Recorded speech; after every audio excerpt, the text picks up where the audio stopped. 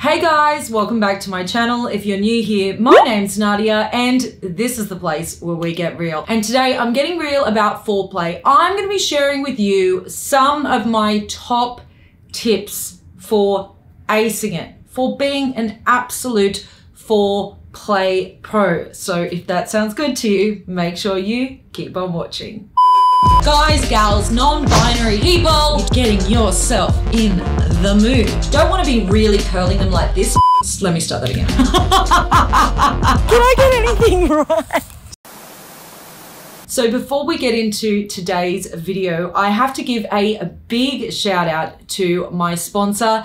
They are a long-term partner of mine and I'm proud to announce I am also now their ambassador, and that is Moments Condoms. Moments Condoms are made for anyone who wants to have a good time, but their true passion is empowering women and femme people to celebrate and protect their sexual health and take the stigma away from purchasing condoms. Moments Condoms are designed for pleasure and durability. Made from premium quality latex, each and every condom is quality tested to ensure you always feel protected. Emblazoned with fun slogans to take the intimidation factor out of carrying condoms, Moments want everyone to feel confident about prioritizing their sexual health, because having safe sex shouldn't be taboo or gender specific. Grab a purse-sized tin or try a pack of their new ultra thin range, which comes with extra lubrication and is available in regular, large and extra large. You can find them at over 600 Coles supermarkets Australia-wide, or hit the link below this video and use code NADIA50 for 50% off when you spend $20 or more. So first things first, I really want to break down this idea of foreplay before I go any further, because I actually have a few issues with it. The term suggests that foreplay is something that happens separate to sex.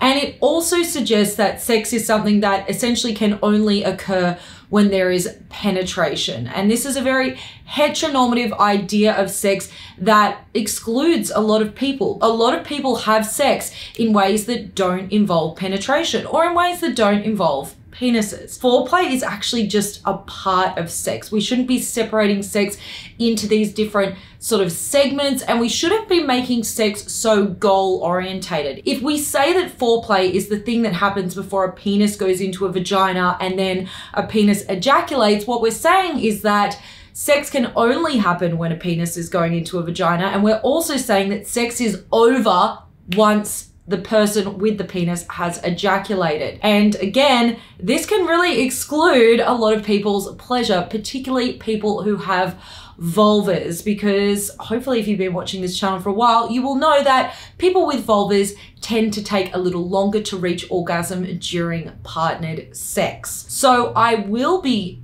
giving you tips today on being better in the bedroom, and I have titled this video Foreplay Tips because so many of you do come to this channel looking for advice on foreplay, but I want to say that it's not the wording that I'm going to use moving forward, because foreplay really should just be part of sex rather than this thing that happens separately to it. Now, with that said, let's get into my very first tip. Great sex begins with great arousal. That's because if you are not adequately aroused when you go into having sex, sex is not going to be comfortable. And if you're not comfortable, you're very, very unlikely to reach climax. People with vulvas need to get lubricated in order to have pleasurable sex, and lubrication happens when we get turned on.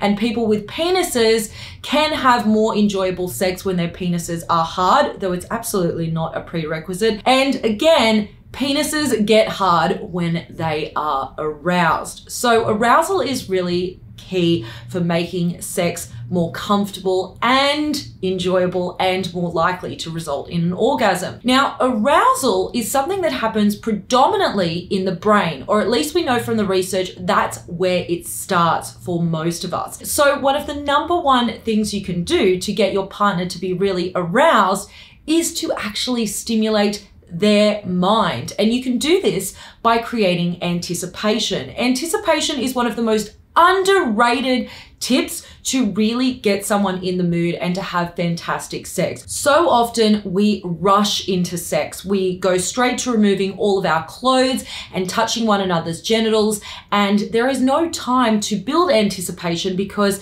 the anticipation of sex and clothing removal, well, it's already happened, so we can't be anticipating it. So a simple way to create that anticipation is to slow everything right down. Rather than taking each other's clothes off immediately, spend anywhere from 5 to 10 minutes both with your clothes fully on, just kissing and touching over the clothes like you did when you were horny teenagers. Really take time to just enjoy each other fully clothed. Touch your partner's face, have long, extended, passionate kissing. This is something we particularly know for people with vulvas is super important. Research shows that people with vulvas experience intense arousal during extended, passionate kissing, and also tease one another by touching those areas, those erogenous zones, like over the breasts or the chest or down over the thighs, but doing it over the clothing so you are creating that sense of anticipation. If you want to take it even a step further to build that sense of anticipation,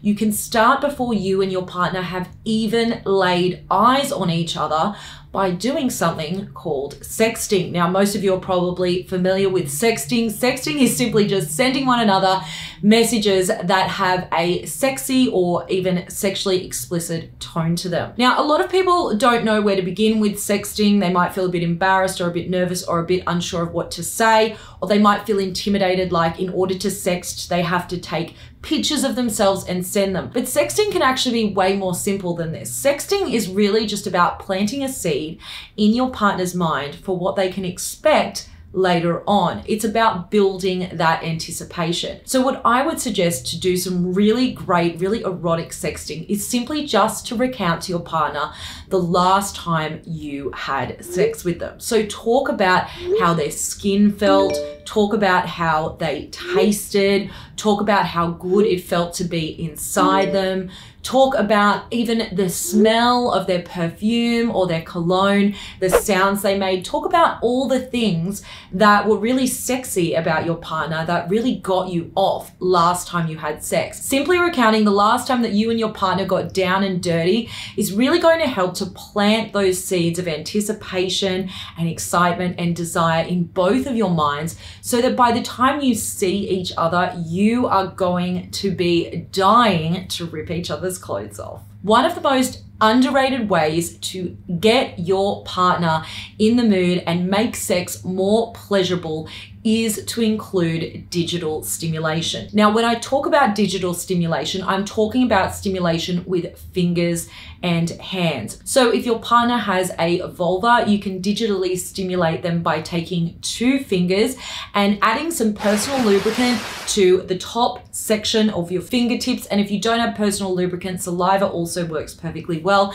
And then just circling them around the clitoris. And that's going to help to encourage blood flow into the clitoris, which is going to intensify all of the sensations and the pleasure, and also bring your partner closer to climax. And if your partner has a penis, the best way to stimulate it manually is to ensure that the penis is lubricated. Again, that can be with saliva from giving them oral sex, or it can be via just applying some personal lubricant to the shaft of the penis and then wrapping your hand around it and moving your hand up and down, up and down. And what you're trying to do with the motion and the pressure on your hand is to essentially recreate the feeling of the penis going into a bodily orifice, like a vagina or an anus or even a mouth. And you can actually every so often just stop and concentrate some pressure around the head of the penis, because the head of the penis has more nerve endings in it, and it is probably the closest thing that the penis has to the clitoris